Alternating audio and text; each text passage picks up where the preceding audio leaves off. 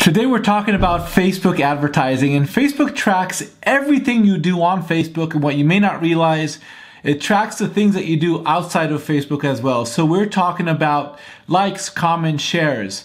It knows what you're interested in, it knows what your friends are interested in, and the algorithm on Facebook helps Facebook understand the type of content that you should be seeing on the site.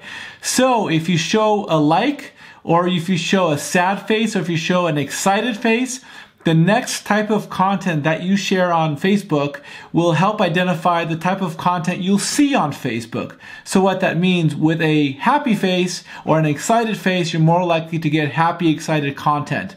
If you show sad face, you're more likely to get content that is related to that state of mind and being.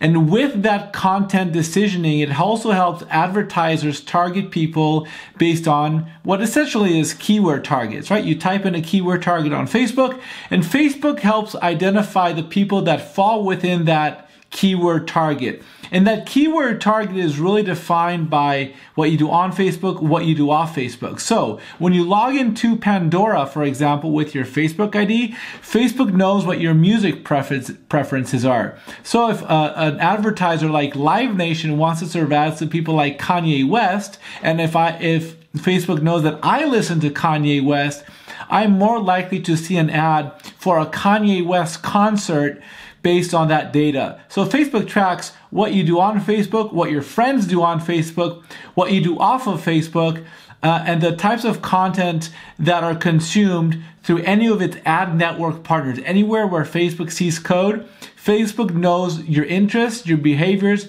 and where you go. That's interesting, right? Facebook actually knows where you go in the physical world. That's why within Facebook, you can target down to a 1 mile radius around an address. So Facebook is very powerful. And in coming videos, we're going to talk about the different types of Facebook ad targeting and some strategies to make Facebook ad targeting work. See you guys soon.